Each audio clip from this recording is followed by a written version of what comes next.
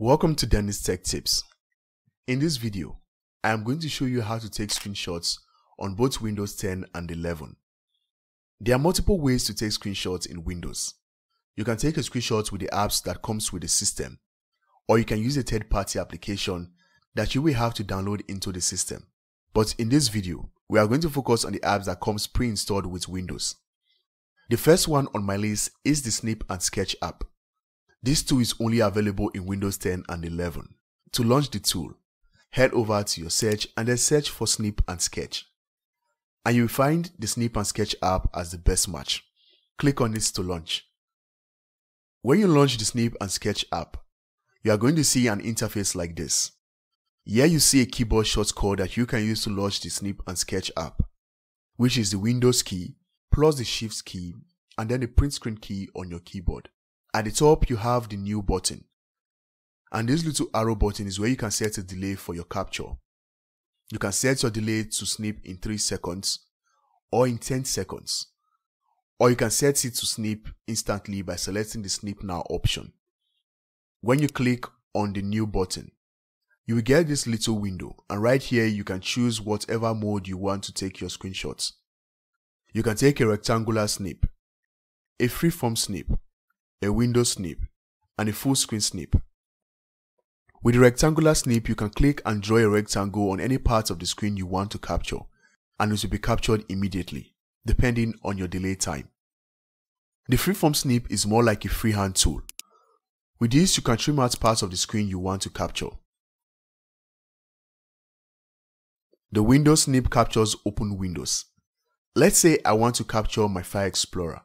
I can simply select the window snip and then click on the File Explorer window. And lastly, the full screen snip captures the entire screen. After taking your screenshot, it will be open in the Snip and Sketch editor. Right here, you can do a few editing on the screenshots. You can annotate the screenshots. You have different tools up here. You have the ballpoint pen tool. You have the pencil tool. You have the highlighter. And when you right click on any of these tools, you will get a color palette where you can choose any color of your choice, and you can also increase and decrease the size of your pen. You have the eraser tool that you can use to erase your annotation, or you can undo it by hitting on the undo button right here. And to redo, you can use the redo button next to it. When you hover your mouse over the buttons, you will see the associated keyboard shortcuts that you can use to initiate the commands. That is the Ctrl-Z key to undo and the Ctrl-Y key to redo. Next, you have the ruler, which you can use to draw a perfectly straight line on your screenshots. You can rotate the ruler by using the scroll wheel on your mouse, or place and drag 2 fingers on your trackpad.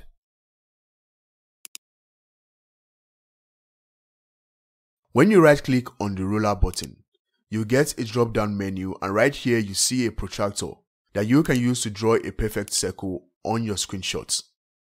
Next, you have the crop tool to crop your screenshots. You have the zoom tool to zoom in and out. When you are done and you want to save the screenshots, you can click on the save button and we get the Save As dialog. Right here you can choose the location where you want the file to be saved. I'm going to select my desktop. Give it a file name and select the file format. You have PNG, JPEG and GIF. Select the one you want and click on Save. You can copy the image by clicking on this copy button right here. You can share the image. When you click on these 3 dots, you have a few more actions that you can initiate. You can open a file. You can open the image with or on another app. You can send it to print. And you can open settings. That is how to use the Snip and Sketch app to take screenshots. Another tool I would like to bring to your attention is the Xbox game bar. When you open the Xbox game bar, within the capture widget, the first button allows you to take a screenshot. After taking the screenshots, when you click on this See My Captures button, you'll find your screenshots.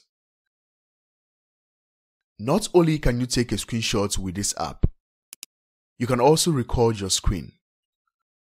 To learn more about Xbox Game Bar, I have a video on this channel that will show you how to use Xbox Game Bar. The link to the video is in the description of this video, or you can click on it up here. If you don't want to use any of these apps, you can also take a screenshot on your PC by pressing the keyboard shortcut on your keyboard without opening or using any app or software.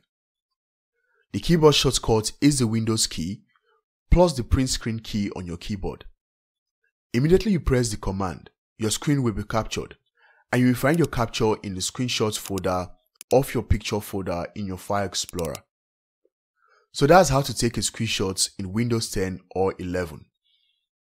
If you find this video helpful, please give it a like. To see more content like this, please subscribe to the channel, and I will see you on the next one. Bye.